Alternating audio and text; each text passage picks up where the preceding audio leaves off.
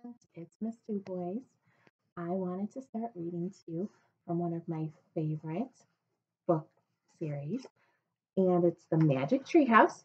We're going to start with book number 1, Dinosaurs Before Dark, and I'm going to read one chapter each day, and I hope you enjoy it. Chapter 1, Into the Woods. "Help, a monster," said Annie. "Yeah, sure," said Jack. "A real monster in Frog Creek, Pennsylvania." "Run, Jack," said Annie. She ran up the road. Oh, brother, this is what he got for spending time with his 7-year-old sister. Annie loved pretend stuff, but Jack was 8 and a half. He liked real things. "Watch out, Jack. The monster's coming. Race you." "No, thanks," said Jack. Annie raced alone into the woods. Jack looked at the sky. The sun was about to set. "Come on, Annie. It's time to go home." But Annie had disappeared. Jack waited. No Annie.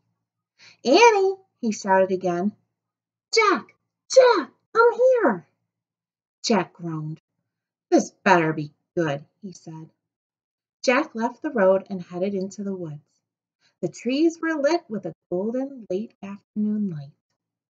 "Come here!" called Annie. There she was, standing under a tall oak tree. "Look," she said. She was pointing at a rope ladder. The longest rope ladder Jack had ever seen. "Wow," he whispered. The ladder went all the way up to the top of the tree. There, at the top of the tree, was a tree house. It was tucked between two branches. "That must be the highest tree house in the world," said Annie. "Who built it?" asked Jack. "I've never seen it before." "I don't know, but I'm going up," said Annie. "No, we don't know who it belongs to," says Jack. "Just for a teeny minute," said Annie. She started up the ladder. "Annie, come back." She kept climbing.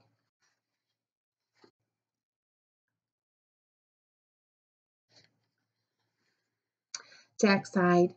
"Annie, it's almost dark. We have to go home." Annie disappeared inside the treehouse. "Annie!" Jack waited a moment. He was about to call again when Annie poked her head out of the treehouse window. "Books!" she shouted. "What?" "It's filled with books." Oh, man, Jack loved books. He pushed his glasses into place. He gripped the sides of the rope ladder, and up he went. And tomorrow we will read